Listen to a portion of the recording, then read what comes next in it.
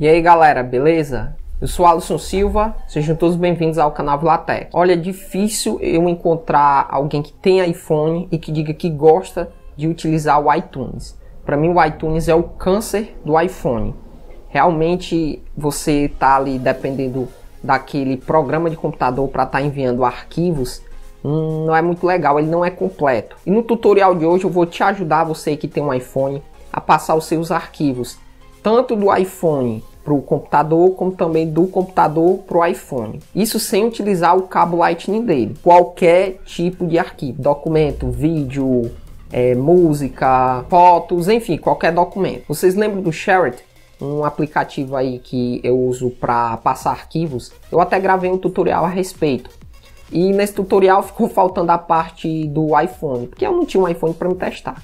Como hoje eu tenho, eu vou fazer esse vídeo também separado, será um outro tutorial. Pois é, eu encontrei ele, o Share-it, para PC. Então você vai olhar aí no link que está na descrição, vai clicar, vai baixar e instalar o Share-it aí no seu PC e também vai instalar no seu iPhone. É só você ir lá na Apple Store e baixar ele e aí a gente já pode começar o tutorial. Mas antes, já sabe, né? Deixa o like aqui no vídeo, ainda não é inscrito, dá uma olhada aí, se inscreve no canal, nesse botão vermelho e ativa o sininho de notificações pra gente se ver nos próximos vídeos. Foi mal, não vou mais te matar de curiosidade, agora sim a gente vai começar o tutorial. Sapeca a vinheta.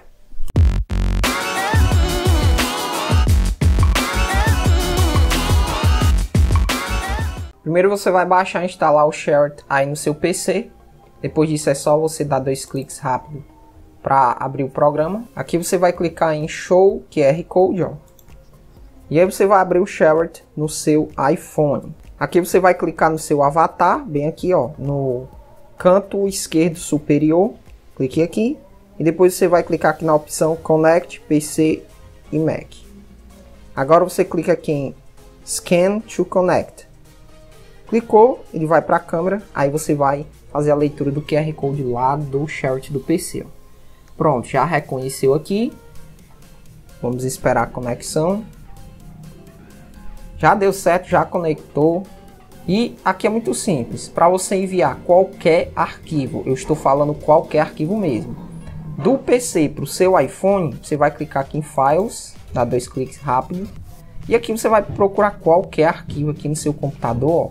Por exemplo, deixa eu ver aqui. Deixa eu ver qual é o arquivo que eu vou querer enviar. Deixa eu ver aqui. Vídeos.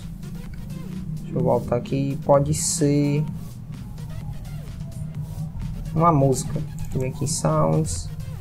Pronto, vou escolher uma música aqui. Pode ser essa. Vou clicar aqui em abrir. E como vocês podem ver, ó, ele já está enviando. Pronto, deu certo. Já chegou aqui no meu iPhone. Ok. Agora vamos enviar outro tipo de arquivo. Ó. Deixa eu ver aqui. Agora eu quero um vídeo. Passei, rapaz. Cadê? Pronto, vídeos. Vou escolher esse vídeo aqui. Abrir. Como você tá vendo, ó. Já tá passando aqui o vídeo pro iPhone. Galera, de vez em quando vai aparecer umas propagandas, né? Porque é normal do Share-it.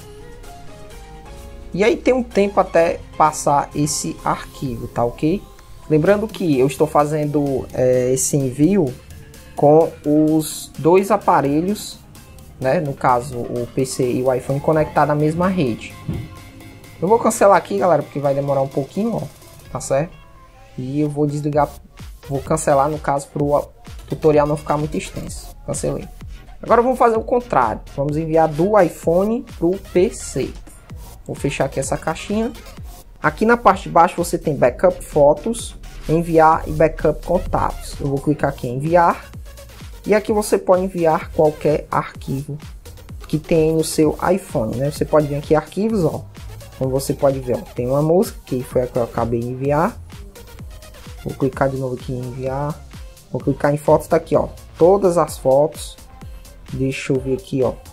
Seus contatos também e mais algumas coisas, tá ok?